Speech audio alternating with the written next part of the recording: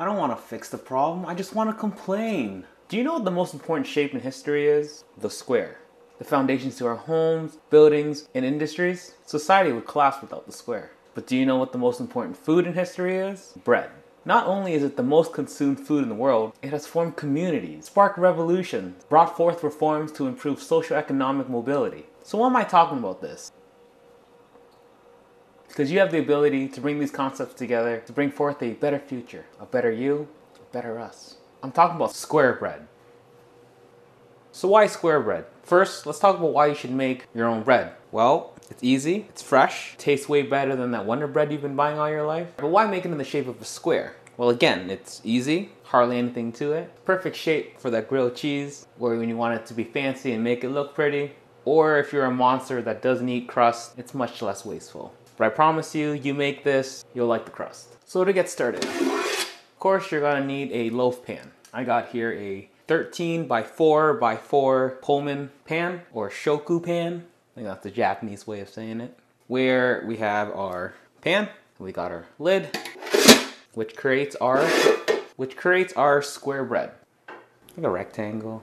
If you ever wanted to know how much dough you need for your loaf pans, just involve some basic math. So something like this, 13 by 4 by 4, you want your dough to be around 1,000 grams, 1,100 grams. If you have a smaller one, the 9 by 4 by 4, that's about 800 to 900 grams of dough. Or if you have a common loaf pan like this is a 9 by 5 by 2.5 inch loaf pan, you want your dough to be around 700 to 800 grams. Obviously, you won't get your squared loaf here, but you're still making fresh bread, so you still get points for that. Now, this may be a lot of math for you, but with this newfound knowledge, you could take any bread recipe that you find and turn it into a loaf using your loaf pan of choice. Just adjust the recipe accordingly so you end up with the right amount of dough you need for each loaf pan. Simple math. But for today, this dough is gonna do a simple white bread loaf. So we're gonna start off with 600 grams of bread flour. Like always, if all you got is all-purpose, go right ahead.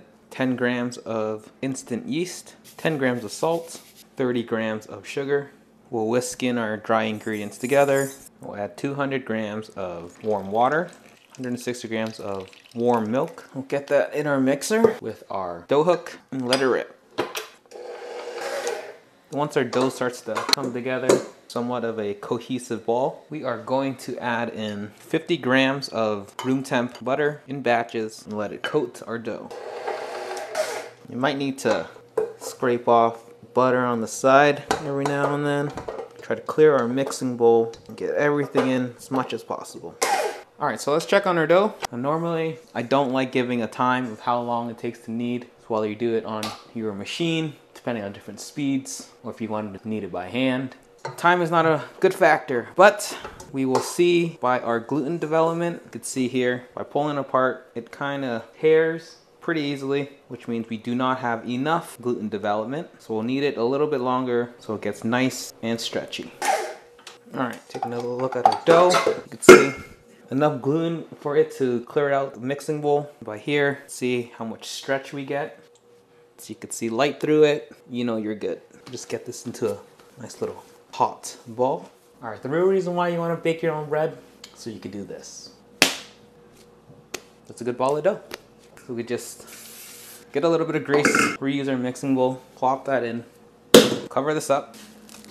So we're gonna set this aside and let this proof, which means we'll let our dough relax and we'll let the yeast start its work, and then we'll wait until our dough gets doubled in size, which could take anywhere from an hour to 2 hours, depending on a lot of conditions. If you have a proof function in your oven, you could use that. Somewhere warm, on the countertop is fine, or in the oven with the light on, seems to do pretty good. We'll come back to this after it grows. So it's been about an hour now. We could see our dough has doubled in size. We'll deflate it, yank it out. So with all bread, when we make our dough, have our first proof, and then we shape it to get it proof again, and we bake it. Luckily, when we're making a loaf, the shaping is very easy. So how do we shape this? Well, we basically just need to get our dough from here into here. So using our length, this being 13 inches long, we're gonna want to roll out our dough to a rectangular shape that follows that length, trying to keep this as squared and rectangular as we can. The more even, the easier. And if not, not a big deal. It's only bread. Pull on the corners. That's basically the same size, maybe a little bit bigger, no problem. So we'll grease our loaf pan. Then we're just gonna roll our dough into a log, like so. Gently get this inside. Spray our lid a little bit. We are going to get this to proof again. We want this to rise till it gets to, I don't know, half an inch away from the top here. Not so much that it touches here, but just underneath. Even if you forget about it and it gets to that spot, it's not a big deal. But so we're gonna put this away, we'll cover this, let this rise, then we'll get ready for baking.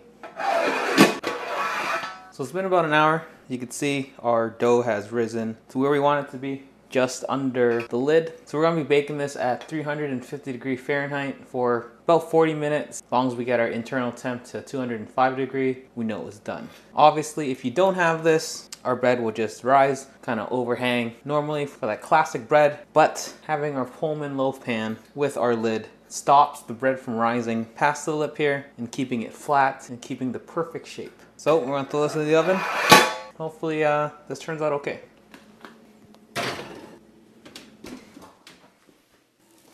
All right, so we're at the 40-minute mark. See how this turned out. Look at that, it looks great already. Let's see where we're at. Internal temp, 205, 206. Good. So while I would love to cut into this now and eat this bread, we are going to need to let it cool off completely. Let it get down to room temperature. Cooling rack of some sort. Dump out our bread. By cooling it off, it allows the steam inside to release slowly and properly as our bread is still doing the finishing touch. It's still cooking the way it needs to. Because if we cut it now, we'll just get very mushy bread. Nobody wants mushy bread. So we'll let this cool off and then we'll see how this turns out. All right, so our bread has cooled down. Now we can slice it. If you don't have a bread knife, I highly recommend. Let's see how this goes. Oh yeah. Take a look at this guy. I mean, not perfectly square, but still foundational. How does this taste? This is the end piece. Nobody likes the end piece. Not when you bake your own bread. That's some good bread. Dare I say, great bread. So that's really it. Simple slice of bread with a simple shape. There's endless possibilities to be had with this. Well, maybe not endless, but a lot, I'm pretty sure. So give this a shot. Start making your own bread for a better future for you, for me, for us.